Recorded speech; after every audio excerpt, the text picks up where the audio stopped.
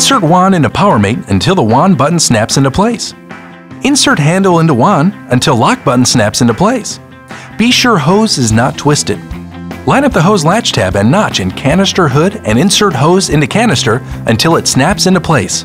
The wand length is adjustable and requires no assembly.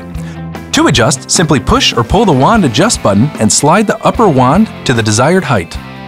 When adjusting the wand length, you may have to hold the power mate with your hand or foot. To remove, step on wand release pedal, then pull up on the wand. The swivel located on the power mate allows you to turn the handle to the left or the right side to reach further under low furniture. To remove, press handle quick release button and pull up on handle.